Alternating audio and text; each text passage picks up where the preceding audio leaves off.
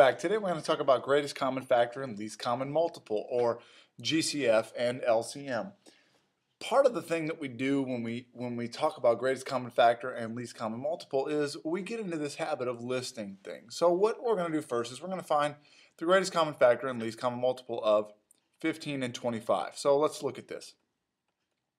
First of all, what I'm going to do is I'm going to list the factors of these things.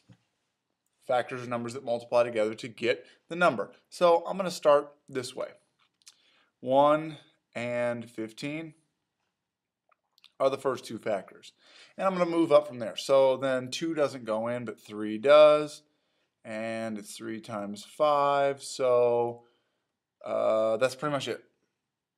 Okay, let's look at 25. 1 and 25. Let's see. 2, no. 3, no. 4, no. 5. So it's 5 times, 5 times 5. So my greatest common factor, I look for the biggest common one. Well, it's 5. Let's talk about least common multiple. Least common multiple would be like, I'm multiplying these things a bunch of times to get numbers, and then I figure out what's the smallest one. So what I start doing is this. And 15 times 1 is 15. I'm going to start listing these multiples. And then it's 30, then 45, then 60, then 75, then 90, then 105, then 120, 135, 150. I'm kind of doing this in my head, okay? So I've listed out a bunch of multiples, okay? Then I got to list out the multiples of 25. Well, when I think about multiples of 25, I think about quarters. So I've got 25 cents, then 50 cents, then 75 cents, then 100 cents or $1. Then 125, then 150, then 175, then I got $2, 200 cents.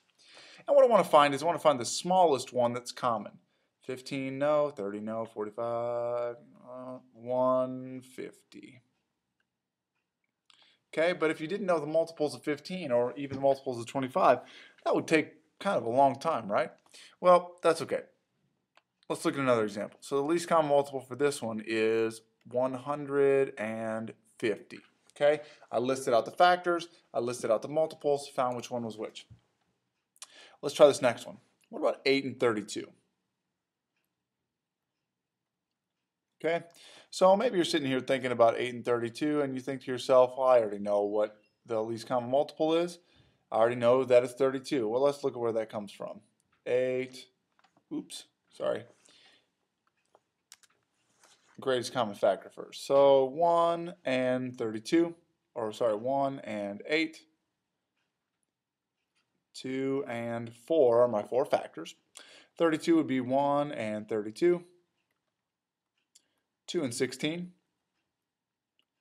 4 and 8. So you kind of see how they work to the middle, and when you meet up, they're done. So my greatest common factor for those,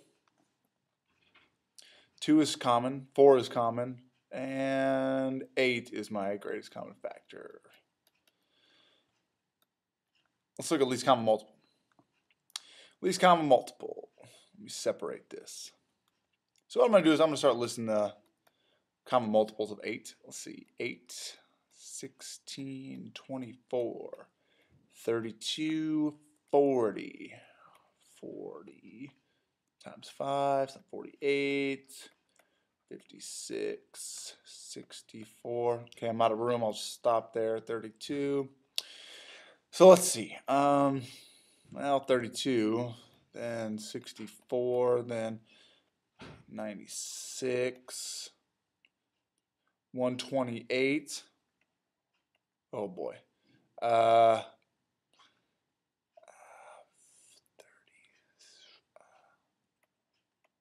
Oh boy.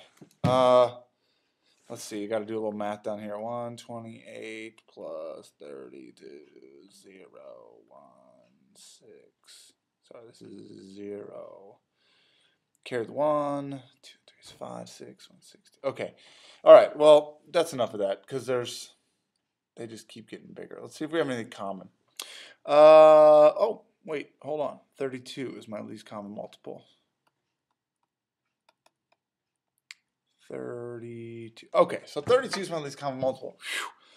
Man, those seem like a lot of work. Well, the truth is, I'm playing it up a little.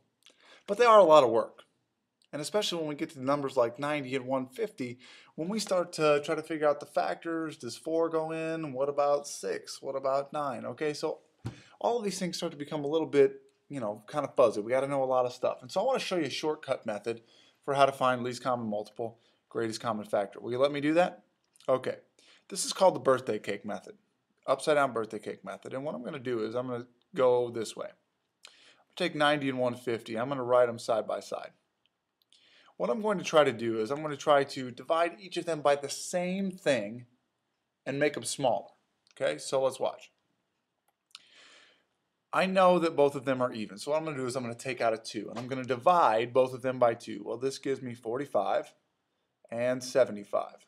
Okay, I'm going to try to find something else that's common. Well, something else that's common would be, I know that they both have a factor of 5 in them.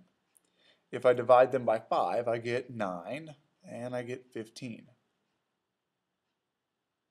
See how it kind of looks like an upside down birthday cake? I'm also going to take out a 3 now. So this is 3 and this is 5. And when I get down to a small number here, or numbers that don't seem to have anything in common, I'm kind of thinking I'm done. So let's see. Does anything go into 3 and 5? Well, no, because they're both prime, so I'm pretty much done. Now watch how slick this is. The greatest common factor and least common multiple are right here. All I had to do was this little bit of work. Here's the greatest common factor. No, not 253. It's 2 times 5 times 3, which is 10 times 3, which is 30. Greatest common factor is 30. What about my least common multiple? My least common multiple is here in this L looking deal. So my least common multiple is 2 times 5 times 3 times 3 times 5. Well, this part I already know is 30 times 3 times 5.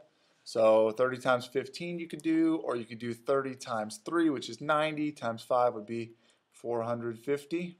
Okay? You see how simple that is? Because they're already laid out. All the factors are already laid out right there. All right? And so this is the simple way to do greatest common factor, least common multiple. Let's look at one more. 120 and 192. I know that 2 goes into both of them because they're both even, so I'm going to have 60 here. And here I'm going to divide this one, so I know I've got 190, so that's 45 and 50, which would be 95, 96. Okay. Both even again. So 30, and then this is going to be 48. Both even again. This is good. 2, so this will be 15, 24. Oh boy, it's getting a little tougher. Oh yeah, 3 goes in, so this is 5 and 8. Let's see. Well, 8's not prime, but 5 is prime. These are what's called relatively prime.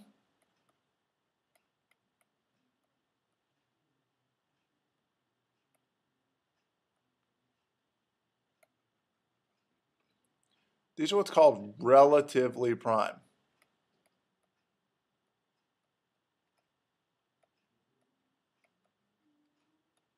They're not prime numbers. Well, one of them might be, but their biggest factor is 1. Okay, so their biggest common factor is 1. So the GCF works the same way. The greatest common factor is going to be these here. So 2 times 2 times 2 times 3, which is 2 times 2 is 4, times 2 is 8, times 3 is 24. And I'm going to go down to least common multiple. That's going to be these and the L here. Okay. 2 times 2 times 2 times 3 times 5 times 8. Well, this is a little bit trickier. I know that this part is 24. So that's 24 times 5 times 8, which gives me 24 times 40.